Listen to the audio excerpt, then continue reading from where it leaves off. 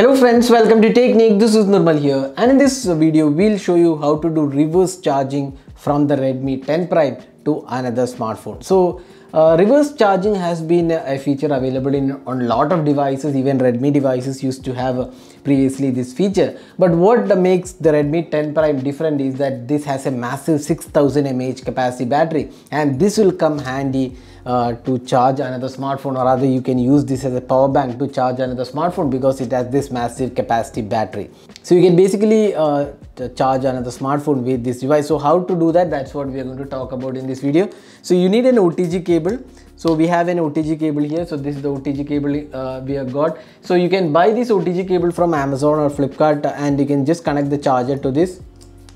So there you go. Now we are just connected to the Redmi 10 Prime, and we're going to charge the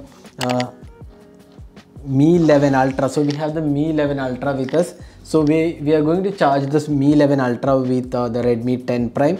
So just connecting this,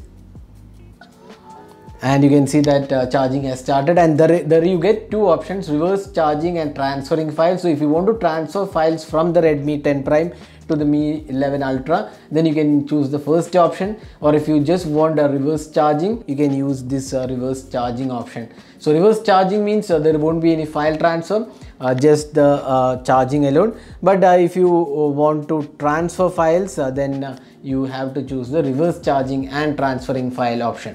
So this is how you can charge the another smartphone using the Redmi 10 Prime using reverse wired charging.